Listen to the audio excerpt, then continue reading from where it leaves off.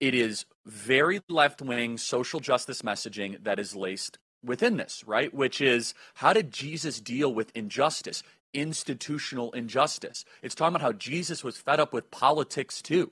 And it says that they have an agenda. This is what they say their agenda is at hegetsus.com. They're about to spend $20 million on a Super Bowl ad. This is really important. They say this: how did the story of a man who taught and practiced unconditional love become associated with hatred and oppression of so many people? Whoa, whoa, whoa. Whoa, you mean people lie about the king of the world? You know what I don't see on here, Allie? I don't see them saying that he's the savior of the world. Charlie Kirk is upset about the group He Gets Us running 2 ads about Jesus during the big game because he thinks they will falsely portray him espousing left-wing social justice messaging. As he read from their agenda page on the company's website, he notes that He Gets Us doesn't say that Jesus is the savior of the world. Let's talk about their agenda. Here's how He Gets Us describes themselves. And yes, during the big game last night, viewers around the country were indeed shown 2 Christianity-themed messages from them.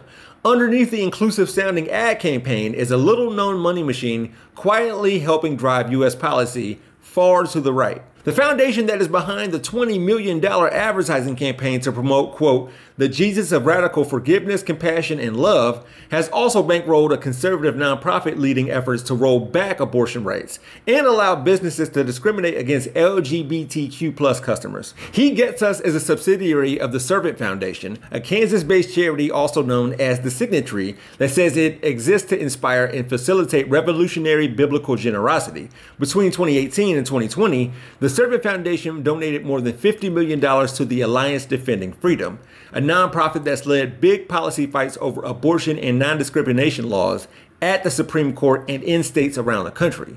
The nonprofit is designated as an anti-LGBTQ plus hate group by the Southern Poverty Law Center, according to Andrew Perez of The Lover. Now, some of the money has come from billionaire David Green, who refers to himself as a devout Christian and co-founder of the arts and crafts chain Hobby Lobby.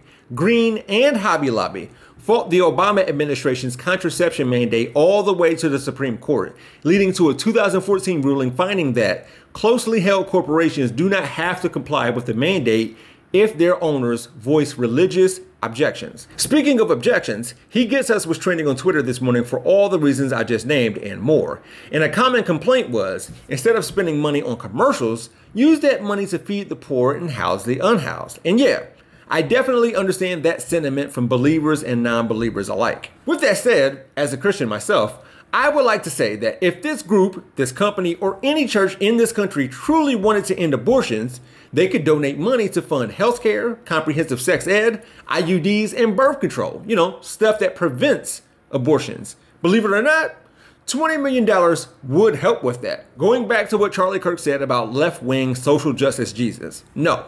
He Gets Us and the American church at large aren't just.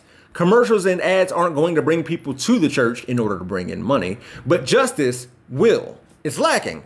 People can't see Jesus being the savior of the world if the people he saved are doing this kind of thing. By the way, Jason Vanderground, a consultant involved with He Gets Us, told Christianity News that the company's goal is to invest about $1 billion over the next 3 years towards its branding campaign. So, in addition to the 5 commercials that were played during the NFL playoffs, you will be seeing more.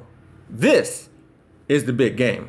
For more from the Young Turks, stay right here. If you haven't seen my video called Fox Hosts Clueless Over A&W Bear Scandal, then you can watch it after you click the link in the description below. You can find me at my YouTube channel called We Gonna Be Alright. My architect knows Japanese.